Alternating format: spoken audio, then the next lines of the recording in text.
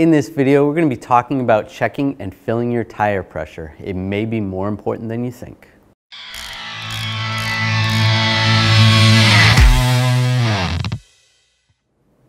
Too many people don't check their tire pressure, but it's very important, especially if you're a rideshare driver or you use your car for work. Here's why it's important. Whether the tires are underinflated or whether they're overinflated, it could compromise the handling of the vehicle, which could cause a safety issue. If you're driving down the road, especially highway speeds, it could pull you off the road, could cause an accident.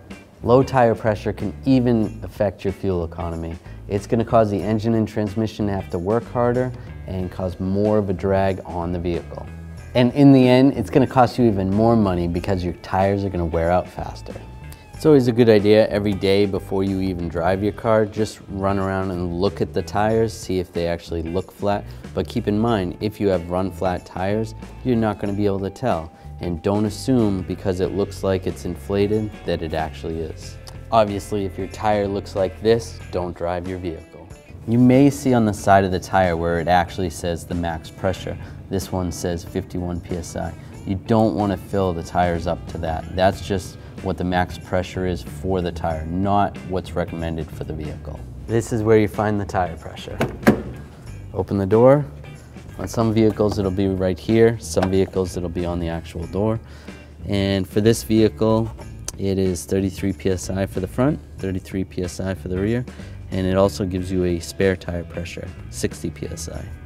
So that's what you want to inflate your tires to. It's always a good idea to have a tire gauge in your glove box. That way you can check your tires on a regular basis. You want to make sure that the tires have cooled down when you go to check them. You don't want to have just gotten off the highway. If the tires are heated up, that's going to cause the pressure to go up and it's not going to be an accurate reading.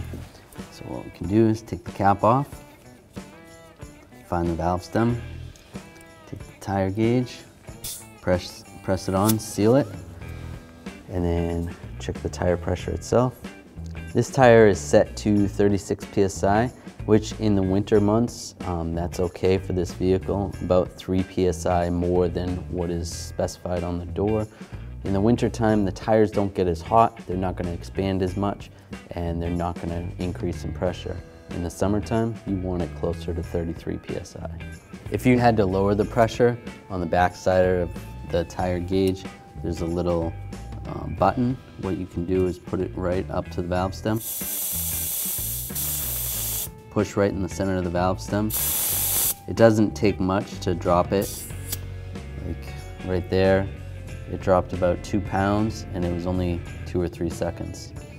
To inflate the tires, it's going to be similar to checking them. You want to take the tire inflator, push it tight on the valve stem so you don't hear any leaking, and then inflate the tire.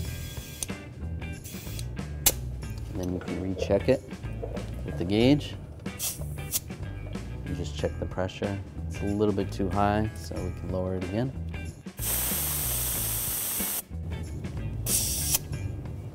And that's right where we want to be. Make sure you put your cap back on. It's going to keep the dust and dirt out of the valve stem. Modern vehicles have tire pressure monitors. Some of them use a sensor in the actual tire, and some of them actually use the ABS system to tell that the tire is going low. Now, certain vehicles, it'll actually tell you the tire pressure on the dash and tell you the location of the tires. More not so complicated systems will just tell you one of the tires is low and you have to figure it out for yourself. So if you go around, fill all your tires and they're at the proper pressure and the light's still on, it may need to be reset, or it could mean that you have bad tire pressure monitors. Most of the time, the monitors only last about 8 years. There's batteries in them and they die. So keep your vehicle safe, save some money, and check your tire pressures. If this video helped you out, please consider subscribing. Thanks for watching. Visit 1AAuto.com, your place for DIY auto repairs, for great parts, great service, and more content.